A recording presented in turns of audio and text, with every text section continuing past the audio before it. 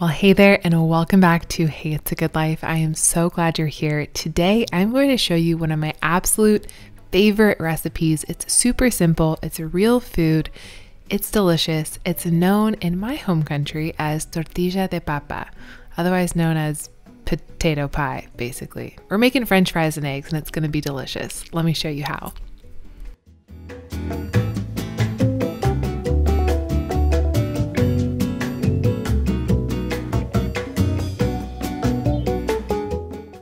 So it all starts with a nice, freshly washed Yukon Gold potato. Make sure you pat these guys dry so you can avoid any splattering in the oil later. Now, I use Yukon Gold because they're my favorite potato. I really don't think you can go wrong. I like the starch content. I like the way it tastes, the way it feels. It's my favorite kind of potato. I don't like russet potatoes. I think they're like way too chalky and starchy. Yukon Gold is where it's at. And I recently learned that they actually have a pretty high nutrient content. So it's up to you, but I recommend the Yukon Gold. I do think it is the superior potato.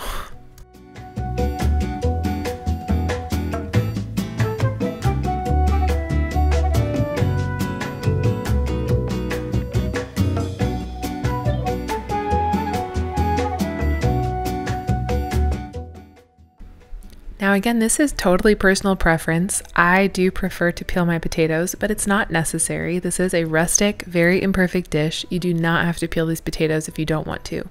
When I'm really in a hurry and I want to get a nutritious, real food meal on the table for breakfast, lunch, or dinner, because you can eat this for any meal that you like, I don't typically peel these potatoes. I just chop them and throw them in the frying oil, and off we go. About the only thing I recommend trying to do rather evenly for this recipe is cutting the potatoes even. And I go for about 1/4 inch to 1/3 of an inch in width. And obviously, as you probably already know, that just ensures that they cook about the same way and take about the same amount of time to cook. So the closer you can get these guys to the same width, the easier they'll have cooking evenly and for about the same length of time. We're going for, again, about 1/4 inch to 1/3 of an inch here.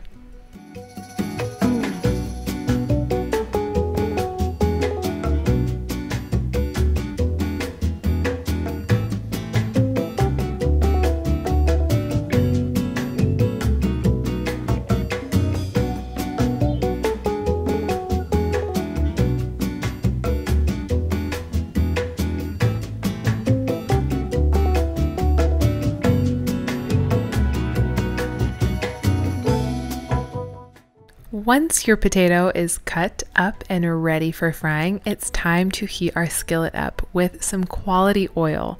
Now, traditionally in our family and in our culture, we use olive oil, but you can use any oil that you like.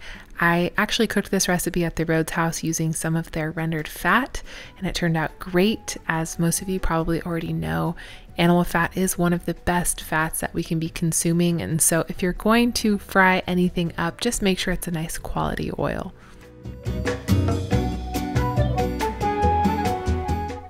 Then, of course, once our oil is nice and shimmery, it's time to place the sacrificial potato in the skillet, and when it's bubbling like this, you know it's time to get the rest of those beautiful potatoes in this beautiful hot oil.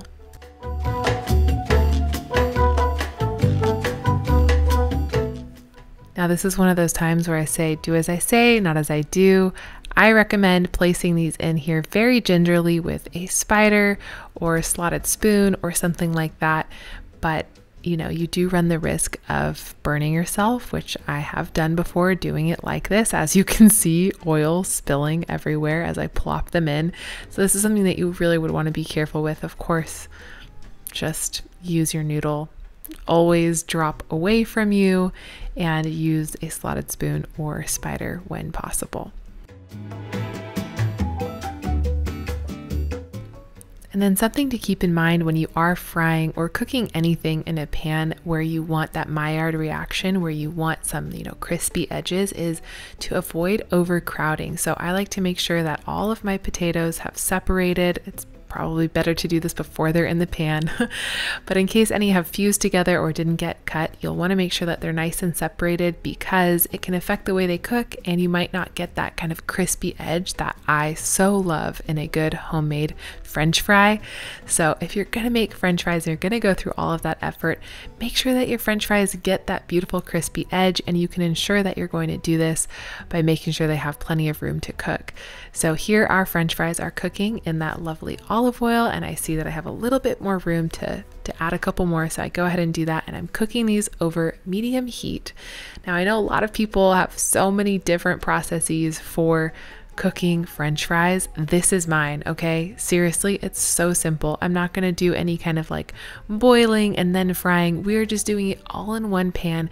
The only thing that I change is the heat. So we start on medium heat, and then towards the end of the process, once I see that they're cooked and they just need help getting that nice crispy edge, we're gonna crank the heat up. It's kind of like cooking a steak and then getting that nice sear on the edges where it's just really crispy and delicious. It's like that same idea where it's like you cook it all the way through and then you get it really nice and beautiful and crispy.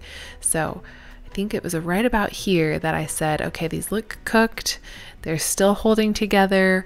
They're nice and, cooked all the way through. It's time to crank up the heat. So I kind of swirl them in the pan a little bit, make sure that all of the edges here are getting nice and covered with potatoes, and all of the potatoes edges are getting nice and covered with the heat and the oil. And then it's time to crank up the heat and make sure they get nice and crispy. And here's the thing, if you're gonna have homemade French fries, indulge in good salt. I'm using some fine sea salt here by Baleen, I believe is the company name. And I love this salt. It gets on these French fries so well, just a nice fine dusting of salt. And I add salt in the cooking process, and then you'll see me add salt again here in a little bit, because here's the thing, French fries need salt. They taste amazing with salt, and I want to enjoy my homemade French fries and enjoy them well. So lots of salt is needed. Now I like to kind of remove a French fry as like the sacrificial French fry, maybe a couple, just to see if I like how things have turned out here. And as you can see, we did get that nice crispy edge. And again, more salt as needed to taste.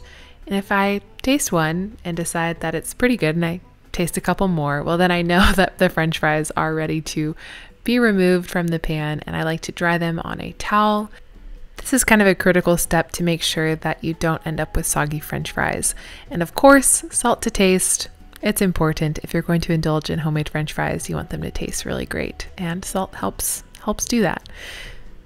Now you're going to see me break one of my number one rules, which is no nonstick. I really don't like nonstick. However, it can be appropriate sometimes, like when you've got a baby in your arms and that baby doesn't want to be put down, and you're just not able to do all of the things you need to do with that cast iron pan to make this happen. Well, okay, then fine. Break out the nonstick pan, and it's going to help those eggs not stick. I'm adding about 8 eggs, I want to say 6 to 8 eggs, somewhere in there, to this. I think it's a 10-inch nonstick pan.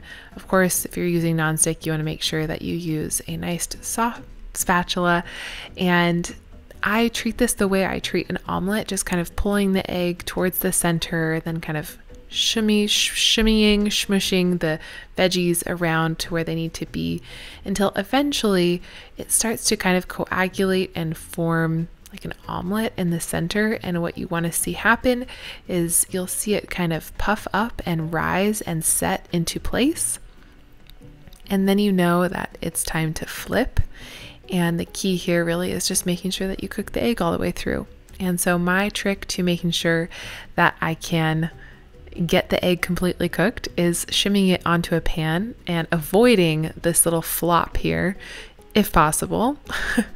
It's good to avoid folds where possible, but as you can see, it's rustic. It's fine, right? It's totally fine. This did end up turning out to be like circular, like a tortilla shape. You'll see I kind of rescued it here as I flip it. And look at that. See, it's totally fine. It's rustic. It's fine. It's fine. It's rustic. It's fine, right? It's rustic. It's fine. So anyway, once you've cooked it all the way through, it is time to get out your plate, get out the ketchup, because French fries need ketchup and so do eggs. Are you an eggs with ketchup person because I definitely am. I hope we can still be friends. And it's time to serve this up. It is so good. Like, seriously, I've made this probably 20 times in the last month and I already want more right now. It's delicious, you guys. I hope you guys give this recipe a try. Pro tip, this recipe tastes even better if you eat it outside in the sunshine with your sweet little baby. Now, if you've made it to the end of this video, I have a little announcement for you guys. I'm assuming that you're here because you are a diehard Hey It's a Good Life fan, and I just wanted to show you that we redid the garden beds. That's all. I just had to confess that things look different here, and I'll share more on this soon. But yes, we redid the garden beds, and it is so lovely. I'm so glad that we did this. We actually hired the help of a professional to help us dig everything out because it was just more than we could handle just us. And I think that's a great use of time and resources, is getting help and hiring help when needed and where needed. And he was amazing. He got this done so fast. And now we feel so much better having Ruby out here, who's about to start crawling, you guys. She's so close to crawling, and we wanted to make sure that our garden was safe for her. So not crawling under those raised garden beds. It's a good move, I think. Good parent choice there. So it's safe for Ruby, it's safe for the cats, and it's even easier to have her out here, and we just feel so much better about it. So I hope you guys enjoy the new look of the garden here. More on that in a new video soon. Thank you so much for joining me today for this Tortilla de Papa episode. I hope you guys make this, and if you do, be sure to tag me on Instagram. So good to be with you guys. I hope you have a great rest of your week.